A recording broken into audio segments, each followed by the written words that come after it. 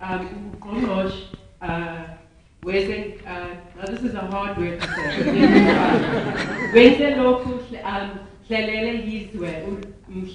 Trevor Manuel. Can we welcome him?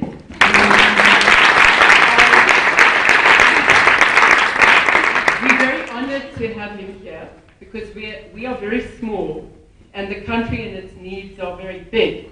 But the reason I asked him here is because he knows the power of community newspapers. Long ago, in the days of apartheid, he was part of a team, and I saw one of his colleagues, Ryland Fisher, here too, at the time. Hello, Ryland. He was part of a team that launched one of the most important community newspapers in the Western Cape called Grassroots. It was a paper that was against apartheid, but the team who ran Grassroots also realized that unless you cover the problems of the community and the issues that are close to their hearts, then nobody takes it seriously. So that newspaper became an important weapon in the fight against apartheid and for freedom. And Mr. Manuel was one of those also who fought hard for freedom. He was in jail for 3 years without even going near a court, because that's how things were in those days. There's still many challenges. We don't live in those times anymore, but there's still many challenges we have to overcome to improve things in our country. And he knows that, because he was finance minister appointed by Utata Madiba in 1996 until 2009, the longest serving finance minister in the world. And every year his office would draw up a budget, and every year they'd give the most money to education. And every year we see that our schools don't do well, but your schools do well because nisebenza kakuhle, and so you're learning a lot. So it doesn't matter so much where you spend money. There are more answers that we need.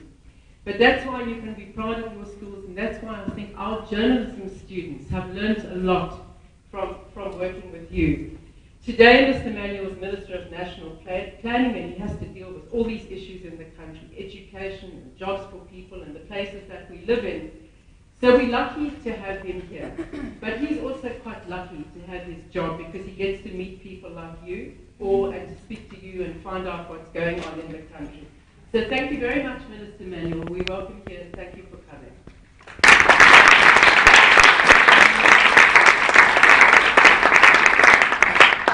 Thank you very much, Prof. Green.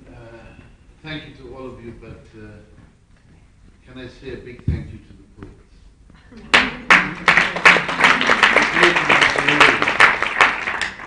It was very uplifting. And I want to say thank you to you and the teachers who support you in getting you, because you need to make us very proud. Thank you for being here. I think that the campus, the newspaper, the bringing together of the community is very exciting.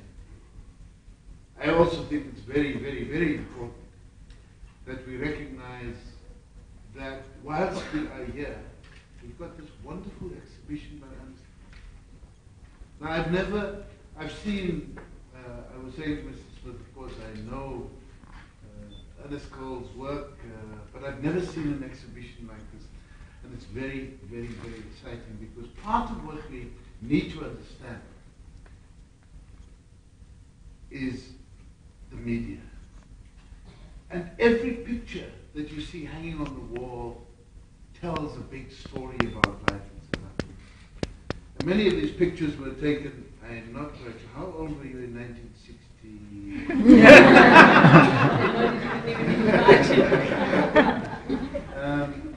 Many of these pictures go that far back into the late 50s and so on.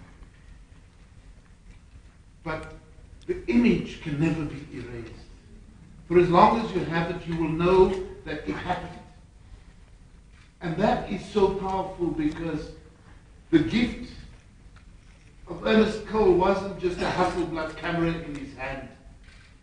Because you could put any camera, you could put a very fancy digital camera in the hands of a person.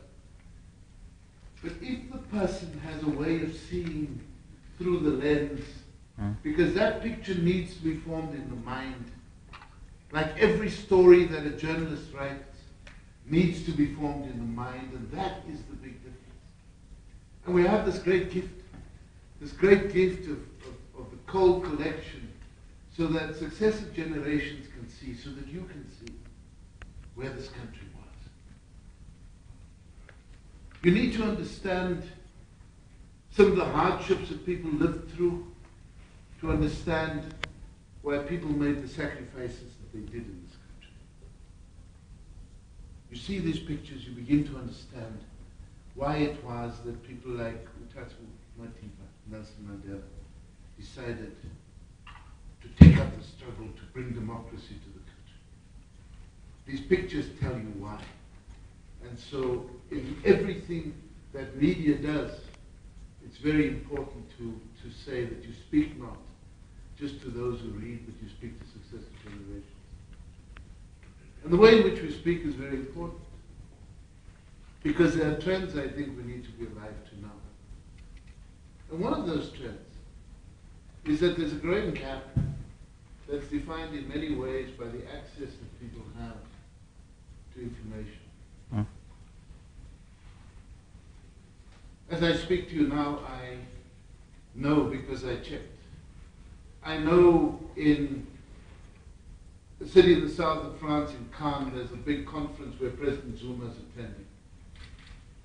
It's convened by President Sarkozy. I know who's there. I know what they're talking about. I can tell you about some of the things that's happening in the economy in China, in the economy in the United States, as we speak. Meetse-a-Bophelo, who's with me, was very surprised because on Tuesday morning I spoke at a conference of statisticians, and I spoke about the fact that the Greek Prime Minister had taken a very unusual decision to call for a referendum on the bailout from the European Union. And because information for me is real time, I have access, and that access that I have to information actually gives me a lot of power. I have that, and some of you in this room have that access to information. But I think it's something we must never take for granted, because the divide between the access to information that we have and what the majority has access to is very big. You see, it's a divide that's also present in the kinds of media produced for the majority of South Africans. I'm telling you that I would have read in the newspaper today about the discussions in Cannes yesterday. I would have read about the discussions in Athens yesterday. I would have read those things. But for the majority of South Africans, what the newspapers that they have access to give them is something about the life of some celebrity. It's an empty life, a hollow life. It's defined by what people wear. I once saw an interview with one of these, I don't know what a celebrity is, and I tried to find out, and this woman was interviewed, and they say, "So what are you famous for?" She says, "I'm famous for being famous." That is so intelligent. And so what happens in society is that this gap between people who have access and people who don't actually grows in leaps and bounds.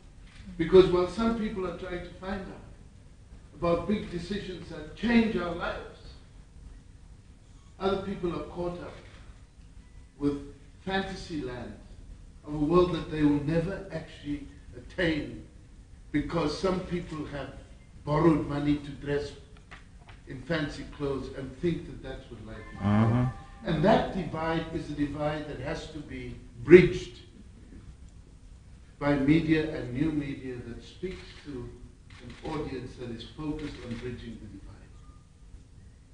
Because right here in Mamelodi and Easters next door are young people who are trapped in poverty. They are unemployed.